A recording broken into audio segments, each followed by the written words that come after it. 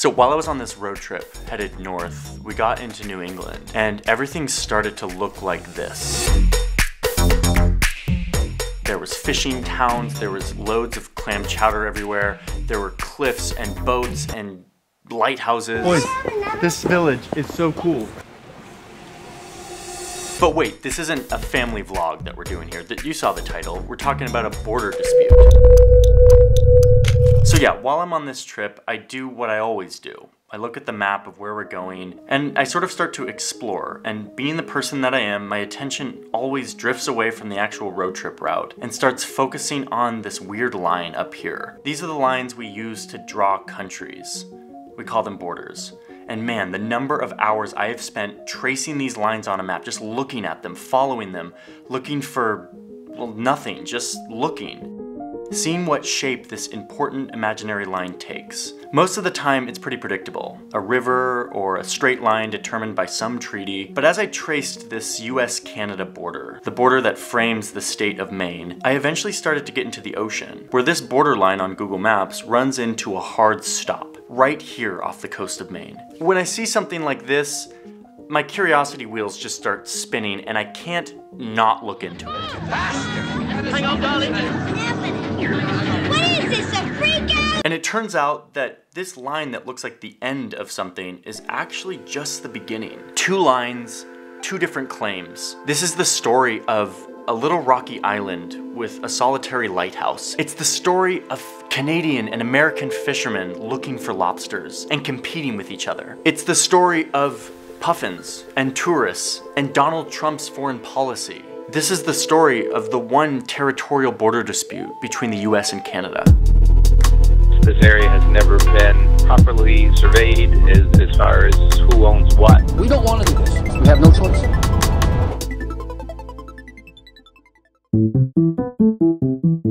This is the longest border in the world, and it's not really full of much drama. If you rewind a bit, you'll see that this whole area was claimed by the British Empire. There was no Canada, there was no United States, but eventually the British settlers down here decided to rebel from the empire and start their own country. The British conceded all of this land to the new United States of America. Fast forward 100 years and you now have the country of Canada, and the border that we know today begins to take shape without too much conflict. But over here in the ocean, there were some problems. The treaty that the British had signed with the newly independent Americans had said that the United States could claim any territory that was south of this river and that was within 20 leagues of its coast. There was this one island over here called Machias Seal Island, which was well within the claim of the United States based on this treaty. But the British up here, which were soon to be Canadians, referenced an even earlier document that said that they owned any island that was within 6 leagues of their coast. So if you look at that island, you can see that there are some overlapping claims. Both of these documents gave this one island to both of these countries. These conflicting treaties caused all sorts of border issues in the ocean up in New England off the coast of Maine. But no one really cared because there was nothing valuable about this piece of ocean. Unless you fast forward 100 years to the 1970s. So it's the 1970s, and the United States and Canada are realizing that this piece of ocean is actually pretty valuable because it has mineral deposits that they want to extract. So they take their dispute to the International Court of Justice, which is in charge of working out border disputes, especially in the ocean. They both submit their claims, and over the next 5 years, the International Court of Justice does potentially the most boring work in the world, looking at so many measurements and so many different charts and maps and treaties to determine where this border should be. And by the mid-1980s, they settle on a clean, nice border that looks like this. Until it got right here. This is the area surrounding Machias Seal Island, a tiny rocky island that both countries claim. There was no known minerals here. There was nothing valuable. All there was this old lighthouse that the British had built in the 1800s and that the Canadians inherited. So the borders here continued to look like this. This is called the Gray Zone, and it is the one territorial border dispute between the United States and Canada. Wait. Pause look at this clip. I did not shoot this clip myself, didn't go into the middle of the ocean to get this random clip. Instead, I downloaded it from Storyblocks, who is the sponsor of this video, and who I'm going to tell you about for a minute before we continue on our journey about this weird border dispute. Storyblocks is a place where I get loads of footage. Lots of the footage you've seen in this video came from Storyblocks, because even though I was traveling up in New England, I was not deep in the Atlantic Ocean with my drone.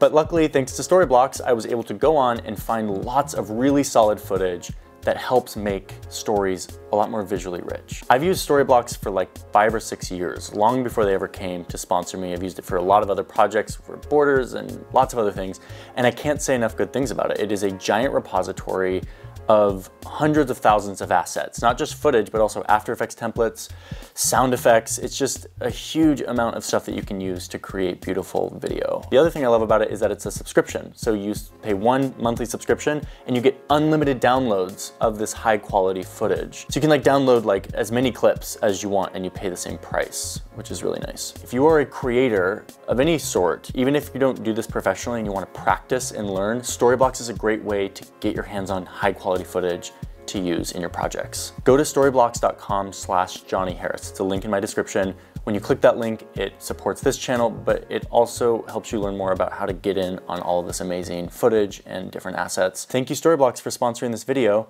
And now back to the story.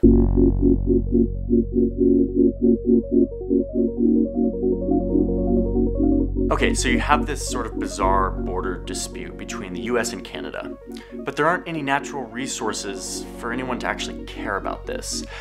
But that quickly starts to change. As I drove north into New England, I became familiar with a natural resource that is actually very valuable, and that would turn this rocky lighthouse island into an actual conflict. And that resource looks like this. This is lobster meat. It comes from a lobster that lives at the bottom of the ocean and the people catch around here and bring to my roll.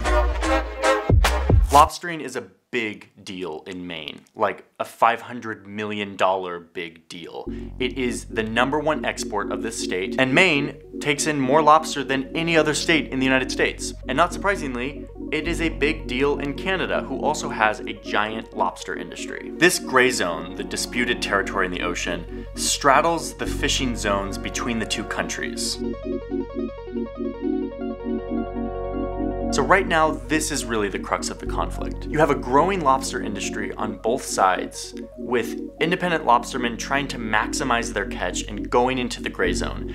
The problem is that Canada and the United States have different rules and regulations around when you can fish, how much you can fish, but when they get into the gray zone, a lot of that sort of goes out the window, and it leads to some major conflict, some deep resentment between the lobstermen, and overfishing of this delicate ecosystem. We've had people shot over lobster fishing conflicts, you know, and significant violence over lobster fishing conflicts. So I guess the big question is, who actually owns this water? Like, who has the more legit claim? At the heart of the Canadian claim is this lighthouse.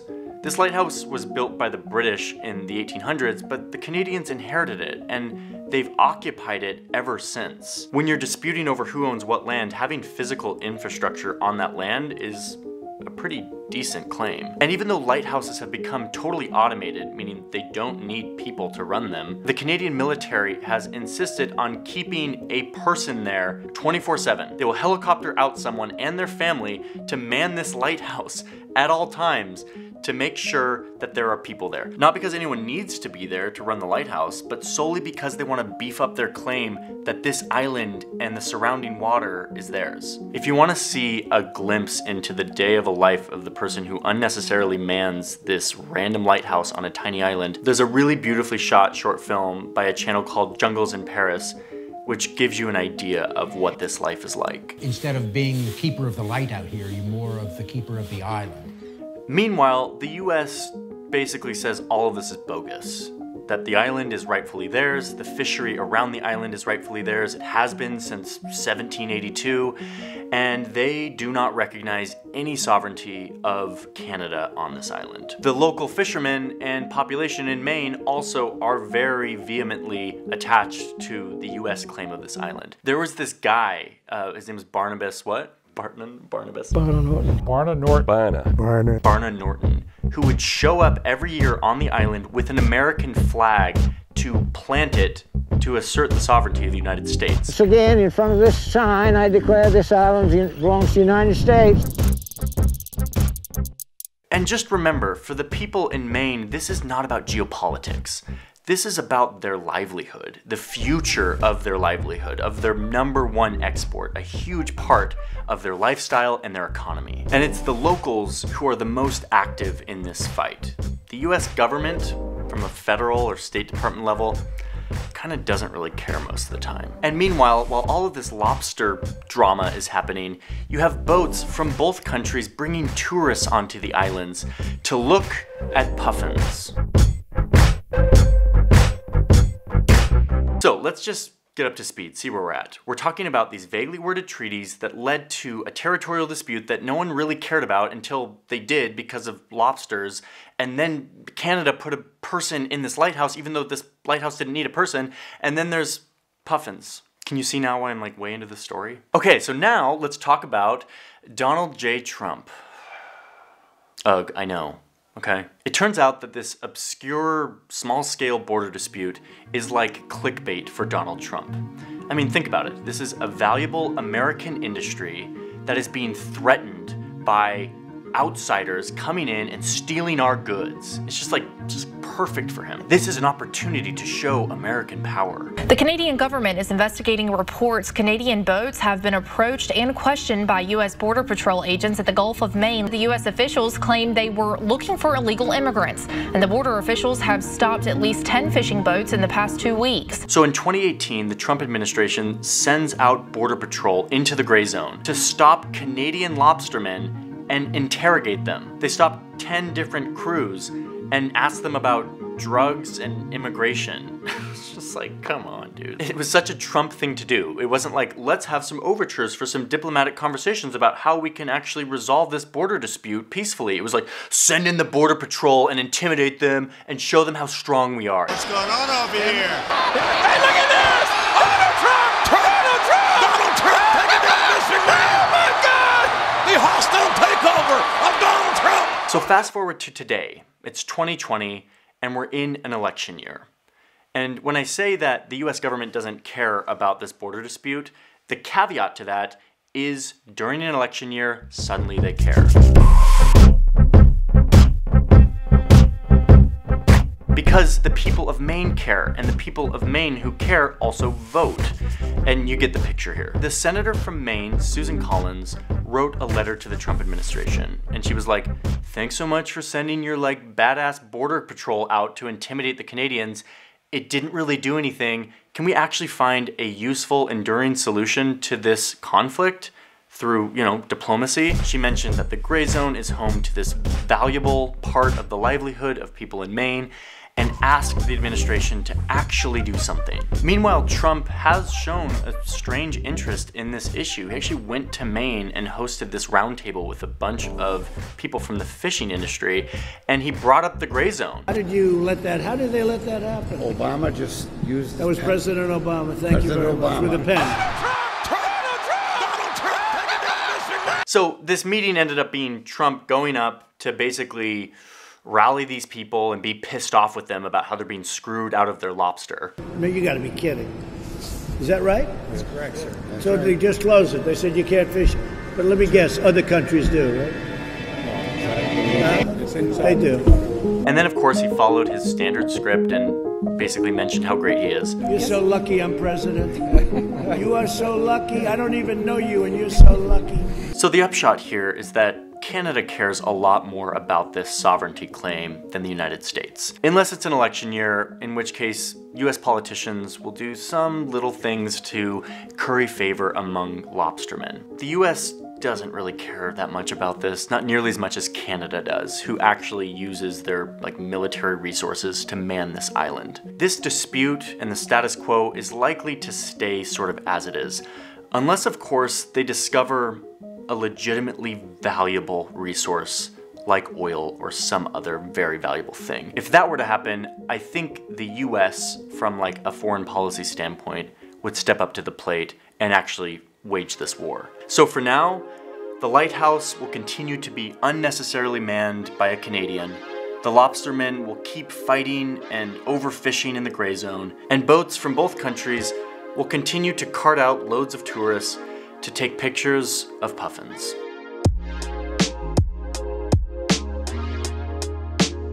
Thank you Storyblocks for sponsoring. Thank you all for watching. I've got more videos coming up. A lot of videos this month. Wow, man, lots of videos. Lastly, I just want to say thank you to those who support me on Patreon. It's such a wonderful community of people who are giving their money to support these videos, and I'm very grateful to them. So more to come on Patreon. I'll be posting loads of stuff soon, and I will see you all in the next one. Bye.